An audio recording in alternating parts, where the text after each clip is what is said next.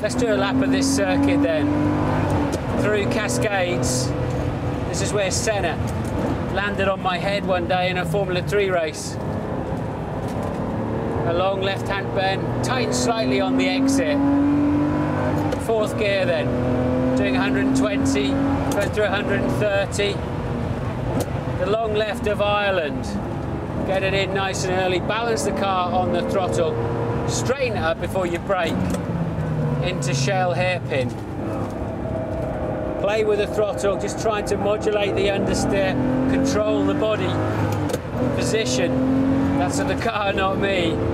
And then a long sweeping right, downshifting, braking, turn in, all in one fluid movement for the Fulton chicane.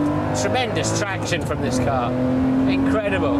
Sweep over to the left-hand side then for the newer Hizzy chicane. Stamp on the middle pedal, will it slow down is the question.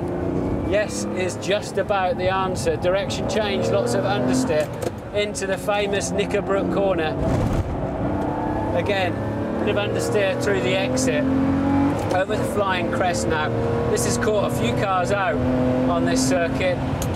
And the great Druids. That's where Senna tried to pass me up the inside once and crashed. I went on to win the race in F3 when we had an epic battle in 1983.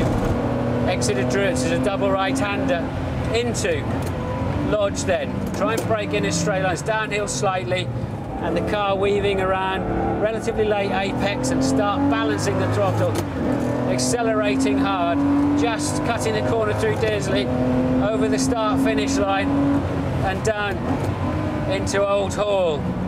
Flick it in.